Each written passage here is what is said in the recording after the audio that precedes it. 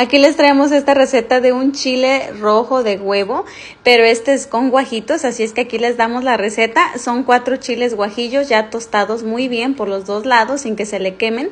Y también ocupamos sal, un ajo y el ingrediente principal que son los guajes, es guaje seco ya.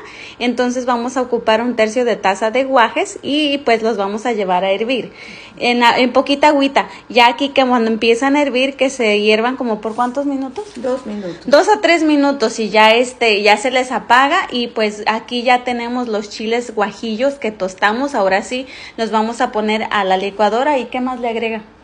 La sal, la agua, el ajo. Ahora sí y tapamos. Es todo lo que lleva. Es algo fácil. Anteriormente ya les habíamos dejado la receta, pero ahora esta vez son con guajes.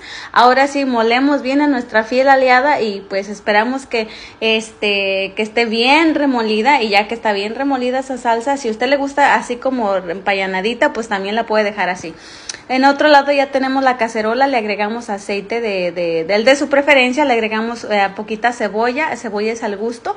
Ahora sí aquí ya tenemos batiendo cuatro huevos, ¿verdad? Sí, 4 huevos, le agregamos sal y ahora sí, ya que está esta cebollita citronadita, ahora sí le agregamos el huevo y ya vamos ahí cocinando, ¿verdad?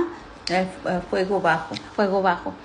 Y ya para que ya cuando está listo, pues ahora sí le vamos a ir agregando la salsa de chile guajillo que acabamos de moler. Si ven que aquí ya está bien cocinadito el huevito, ahora sí le vamos a agregar la salsa que acabamos de moler del chile guajillo. Y la estrella de la receta es los guajes, son los guajes. Los guajes, y aquí verificamos si ya le agregamos un poquito más de agua a la licuadora, verificamos de sal. Y aquí ya antes de que empiece a hervir la salsita, el chile rojo, le agregamos los guajitos, sí, ¿verdad? Estos van herviditos, ya nomás que hierva como por un minuto, 2 minutos, nomás poquito que hiervan. Y ahora sí se apagan. Esto está bien bueno. Era una comida típica, un almuerzo típico que nos hacía mi mamá. Es algo, también un platillo típico de allá de Guerrero. Chile de huevo rojo con guajes. No, hombre, y estos ya nos estamos preparando para el 4 de julio.